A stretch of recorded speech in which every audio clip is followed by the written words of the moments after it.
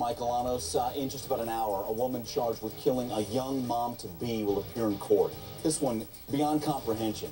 We don't even know where to begin with this one. Police in Beaverton, Oregon, just outside Portland, they were responding to a 911 call on Friday.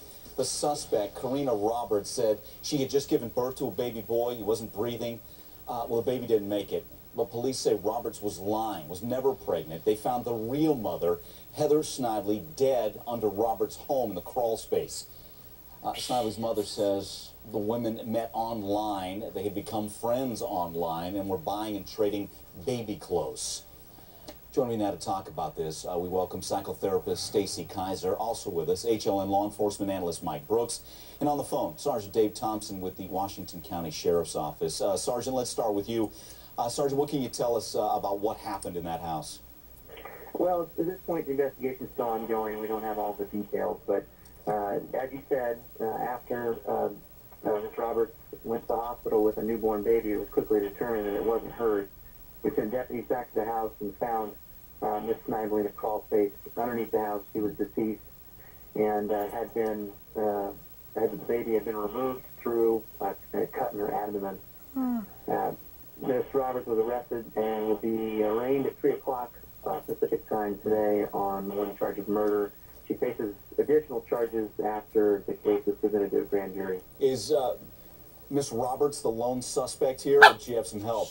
At this time, she is our lone suspect, although, as I said, we're still in the middle of this investigation, so I don't want to exclude anything at this point. But she does have a live-in boyfriend who was under the impression she was pregnant. She's been telling him and other people that she was pregnant for the last several months. Okay, but he's not an accomplice, didn't know about this hideous plot. At this time, we don't think he was. He's been very cooperative and seems to be as shocked as everyone else. I mean, he was the one who showed up to try and revive the baby, is that right? Correct, yes. He was doing CPR at 911 direction when firefighters arrived. Okay, let's bring in our psychotherapist, Stacy Kaiser. We grope for understanding and some answers here. Stacy, we look at this, we can't understand it on any level, but the suspect has 2 kids under the age of 10, so what could be the motive? I mean, you've got to believe that the motive is that she wanted another child, or perhaps she promised the person she's in a relationship with that she could have another child. It is startling to me the kind of desperate things that women will do who want to have a baby. Okay, so you're thinking motive, having the 3rd child. Where does someone concoct an evil plot like this? How do they go to that place, Stacy? I think it comes from desperation and an opportunistic ability. I try and warn people over and over again, you cannot trust people you meet on the internet, and she took advantage of that. Yeah, I mean, because that's the way she got in with Heather Snively was trading of baby clothes back and forth. How innocent is that? Mike Brooks, Stacy just kind of tipped us off on that one. Especially in Craigslist themselves, they say it. You don't meet anybody on a private place, right? No, you don't. We've heard issues with Craigslist, with Facebook, with other, but you can't do that, Mike. And this crime, it's just unspeakable because the autopsy apparently said, what they've released so far, that she died of blunt force and sharp force injuries. And, and what was she going to do? Leave her under the crawl space of her house? I mean, did this woman plan this whole thing out and did just think, I'm going to leave this woman underneath the crawl space of my house? It's just unthinkable. It is. Sergeant Thompson, what's been the demeanor of the suspect, Korene Roberts? Well, I'm not sure. I haven't been down in jail, and I haven't gotten any reports of how she's acting. Okay. She was on a suicide watch at this time, and has been since she was arrested. Gotcha. Let's get a call in. Again, I'm sure everybody's groping as we are for some kind of answer and understanding here. Jason in West Virginia. Hi, Jason. Your thoughts here? Hi, Jason. Mike, how are you doing? Good. Mike, I love watching your show. Hey, thanks.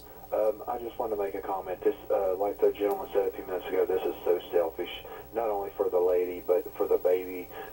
She had a whole life in front of her. What are we going to do about this? This is getting out of hand. Yeah. The police department need to step up, and they need to do something, and they need to be, I mean, it's obviously very selfish. Yeah. And this is off the subject, but please just keep the Korene family in our prayers, thoughts and prayers. I know they're going through so much, and thank you for taking my call. Yeah, thank you. We're talking about the Korene family issues with Jane Velez Mitchell coming up at 7 Eastern. We'll be dealing with that story. Let's go back to Sergeant Thompson. Sergeant, again, we have such an innocent ploy the trading of baby clothes. Again, Heather Snively, 8 months pregnant. As you look at this and any investigating you've done so far, did the suspect tip her hand in any way, shape, or form? Not at this point, not at least not to the victim that we've seen.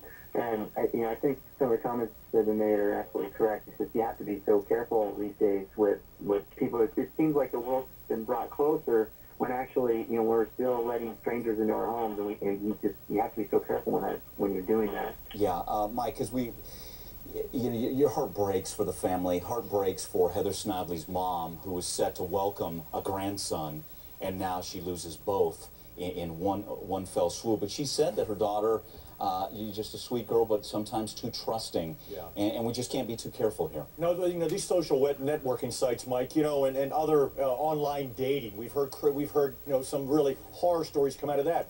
You just have to be very, very careful on who you let into your inner circle.